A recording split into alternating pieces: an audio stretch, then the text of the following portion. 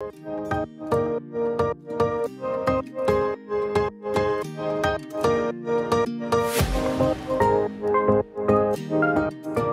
my beautiful friends, it's Amanda here, and today we're going to talk about my top favorite nude neutral lip colors. Pretty much every single month in my favorites videos I talk about my favorite lip color or lip colors of the month, and 99% of the time they are neutral or nude lip colors. In the beauty world particularly, we are very accustomed to hearing the phrase nude lipstick or nude lip color, and sometimes when I use that phrase I will get a little bit of pushback from people saying, oh, that's not nude, that's brown, that's not nude, that's peach. And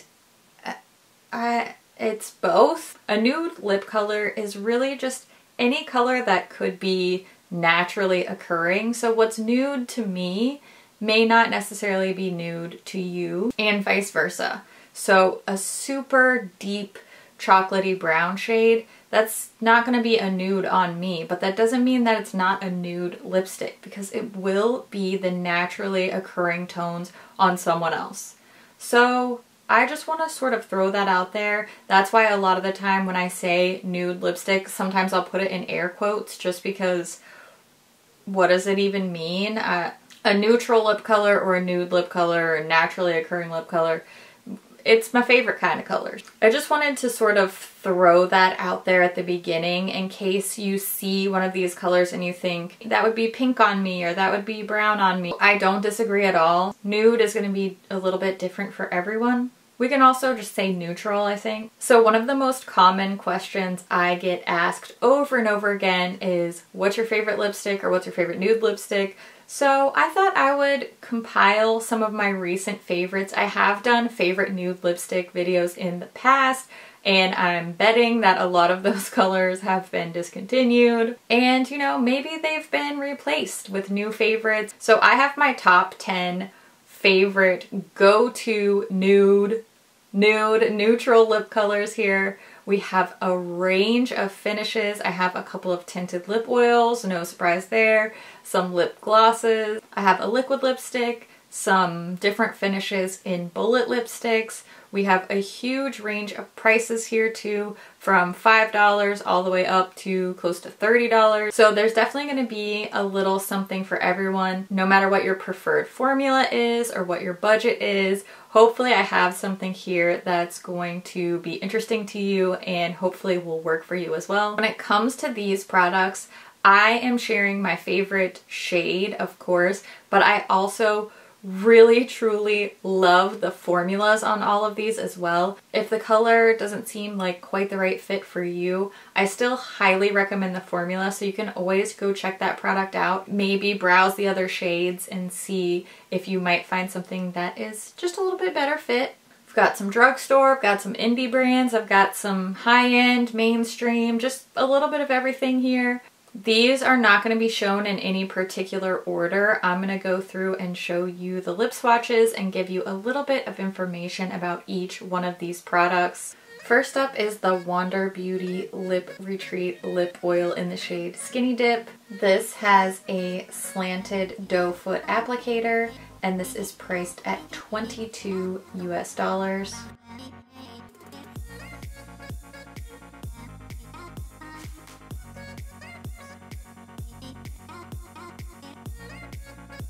Next up we have the NARS Oil Infused Lip Tint in the shade Primal Instinct. This has a flat paddle style applicator, and this one's priced at $26 US.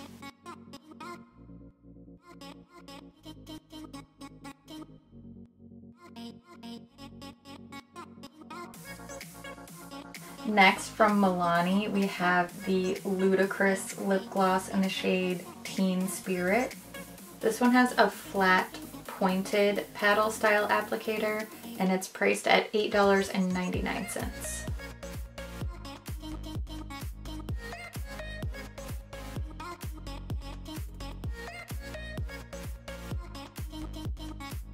Now we have the ColourPop Luxe Gloss in the shade Slow Motion. You can tell the label's getting nice and worn off, so that's how you know it's a well-loved product. This one has an oversized cupped doe foot applicator, and it's priced at $8.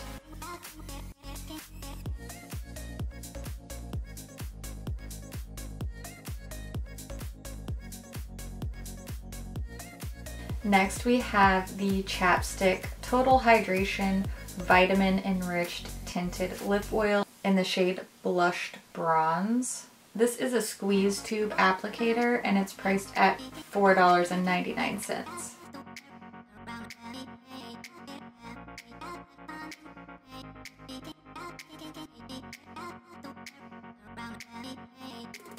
This one's from Mented. It's the semi-matte lipstick in the shade Peach Please, and this one's priced at $16.50.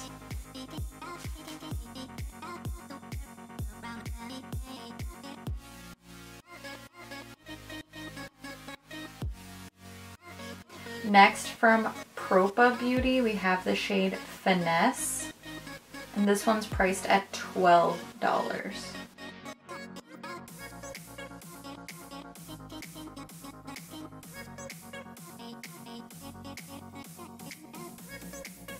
Next, from Huda Beauty, is the Demi Matte lipstick in the shade Day Slayer. This is the mini size. The full size is priced at $20, and it has a small curved doe foot applicator.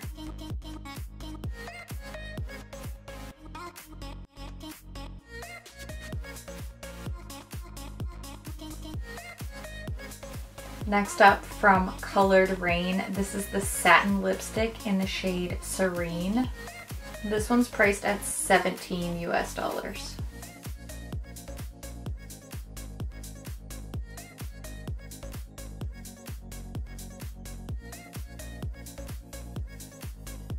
Lastly, we have the Huda Beauty Power Bullet Matte Lipstick in the shade First Kiss. This one is $25.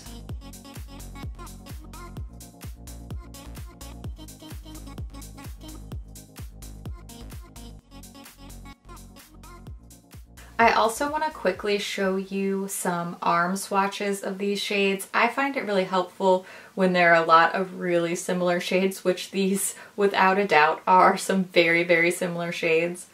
Of course, they're all neutrals and they're all my favorites, so you know. I think it's really helpful to see them all swatched together, so I want to show you some arm swatches. That way you can really get a feeling for how these different shades, different undertones, and different finishes look all side by side. I hope you enjoyed seeing all of my current favorite nude/neutral lipsticks. I would love to hear what your favorites are, whether we share some favorites or there's something that's not in my top 10 that's definitely on yours. I always love to hear what you're enjoying, what you're loving. I take a lot of your recommendations, and often your favorite things become my favorite things too. So thank you for all the great recommendations, for all the great comments.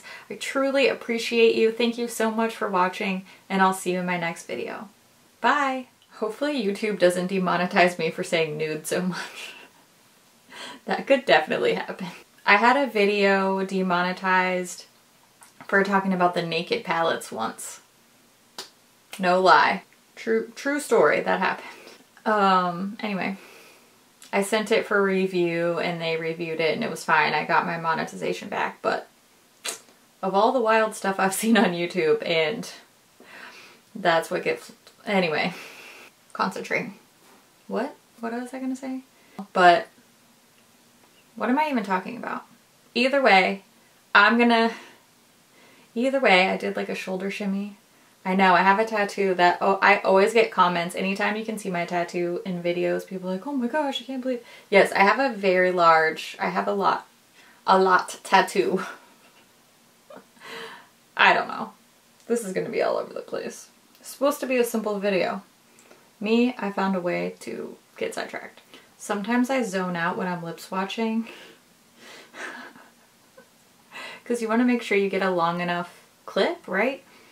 But then I just kind of like wander off in thought, and my face like looks so weird in the footage. It's like 30 seconds of me just like staring off in his face. When you have sparkly eyeshadow and sparkly earrings, it is super easy to get distracted.